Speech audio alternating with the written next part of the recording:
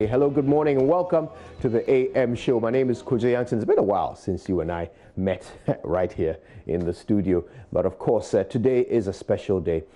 We've got a wonderful lineup coming your way. It's a very amazing day commemorating that ultimate sacrifice that God made for us by sending His only begotten Son to die on the cross and take away our sins.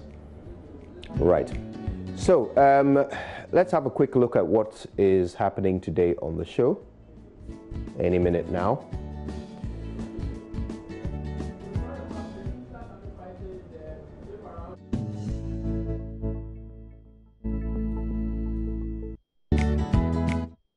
Some 10,000 additional samples in the coming week to give us a clearer picture to enable us to take a decision on the way forward. It appears that our common efforts have been modestly successful in containing the virus and minimizing the spread. Undoubtedly, the decisions taken from day one to act quickly and decisively and impose what may have seemed like harsh restrictions have now proven to be effective and have saved a lot of lives. However, this fight is not yet over. And we're by no means out of the woods yet.